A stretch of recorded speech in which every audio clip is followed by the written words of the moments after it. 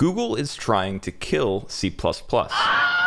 Well, that's not entirely true. At C++ North on July 20, 2022, Chandler Carruth from Google gave a talk titled C++, What Comes Next. Chandler highlighted that every major language we know and love has had a successor. C was followed by C++, JavaScript, TypeScript, and Java, Kotlin. But what will follow C++?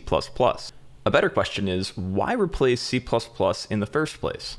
The answer is that C++ is wrought with technical debt resulting from trying to keep it backwards compatible with A, previous versions of itself, and B, its predecessor C. As a result, improving the C++ language is extremely difficult, often resulting in confusing syntaxes and awkward interfaces. Also, the C++ standard is governed by ISO, or the International Organization of Standardization, which, like any large international organization, has its own complicated set of processes and bureaucracy that make agility hard to come by. Enter Carbon, an experimental language by Google intended to succeed C++ like C++ replaced C. Carbon is designed with the following requirements.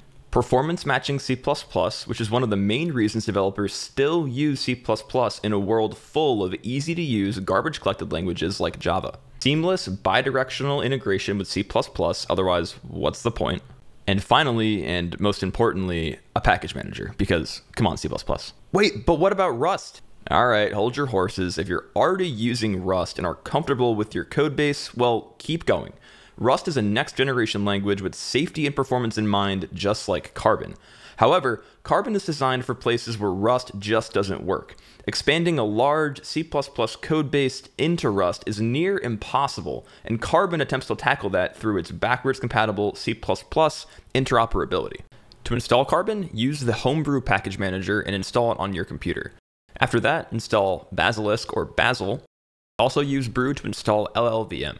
LLVM is pretty huge with a lot of dependencies, so this takes a few seconds. With all that done, use Brew to export the LLVM environment path into your local path on your computer. With all that done, you can actually clone the Carbon repo and use Bazel to compile the Carbon build system with LLVM.